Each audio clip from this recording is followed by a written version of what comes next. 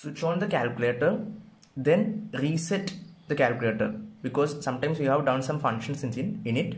So reset the calculator. That means for resetting, press shift, then press mod, then you can see 3, that is odd. So press number 3, that is reset all. Then press equal to 2 times, equal to. Now our calculator has been reset.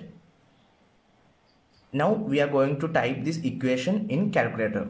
So for typing the letter X, you can see alpha button. Near the shift button you can see alpha button. Press the alpha button, then the closing bracket button. Above the closing bracket button you can see the variable X.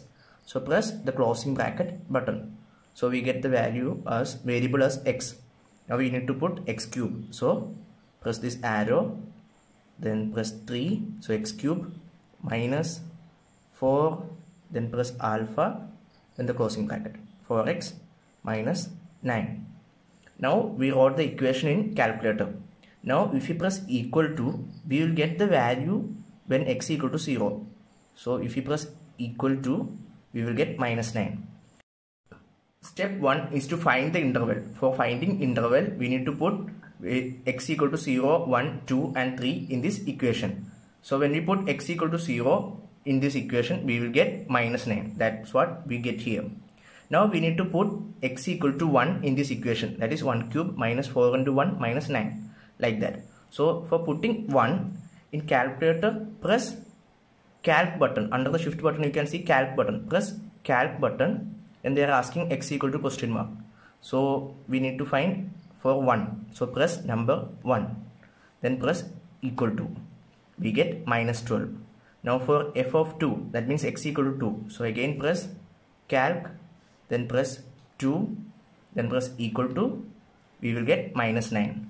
Then again press calc, then press number 3, then press equal to, we will get 6. So consecutive negative and positive value, where we are getting consecutive negative and positive value, there the interval will be lying. So when f of 2 and 3, so our interval will be between 2 and 3. That means our x will be lying between interval 2 and 3. Now we need to do the initial approximation. For that we need to check which value is lying close to 0, minus 9 or 6. Which is lying close to 0? 6 is lying close to 0. So we are going to approximate x equal to 3. Our x will be lying near to 3. Now I did the initial approximation by putting x equal to 3. That means in calculator I am going to type 3, then press equal to.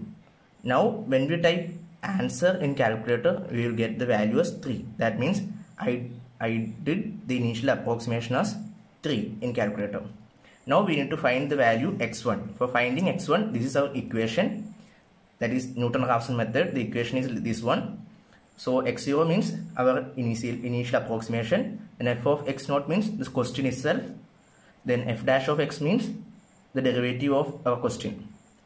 So this will be our equation for this question, x minus x. Then f of x means the question, f dash of x is the derivative of the question. Now for substituting this in calculator, we need to put wherever we are seeing x.